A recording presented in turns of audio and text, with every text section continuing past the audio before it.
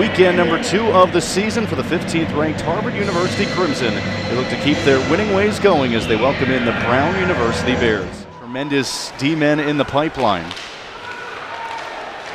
Now from the right side, turned out, rebound, scores.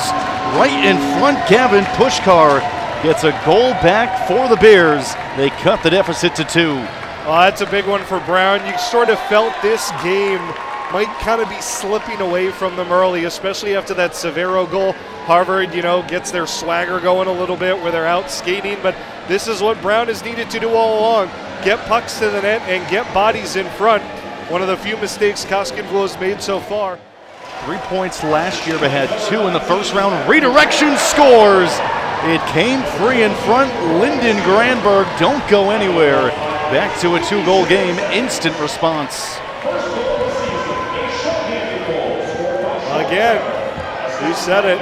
Broken play right out in front. Granberg does a good job getting under this puck, being able to elevate it over the top of Koskenvuo. Again, not able to control the bouncer around the crease, and Granberg takes advantage. And off Koskenvuo right there for Granberg. First of his career. Sophomore from Calgary, Alberta.